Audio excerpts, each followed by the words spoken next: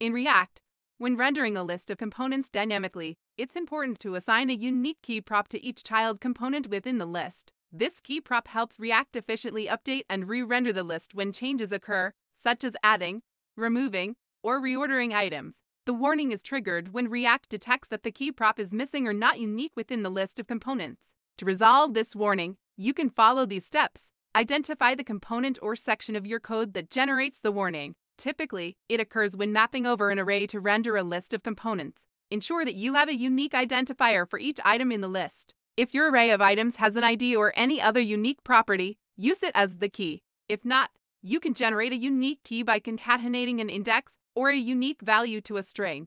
Add the key prop to the component being rendered within the map or loop. In the example, we assign the key prop to each list item component using the index value. Although using the index as the key is acceptable in certain cases, it's generally recommended to use a unique ID or a property specific to each item for better performance. Ensure that the key value remains stable for each item. If you're rendering a list that can change dynamically, such as when items are added, removed, or reordered, make sure that the key associated with each item remains consistent across renders. Changing the key value unnecessarily can lead to performance issues and unexpected component behavior. By following these steps and providing a unique key prop for each child component in your list, you should be able to resolve the warning and ensure the proper functioning of your React components. Remember, using unique key props helps React efficiently update the UI, optimize re-renders, and track component state effectively.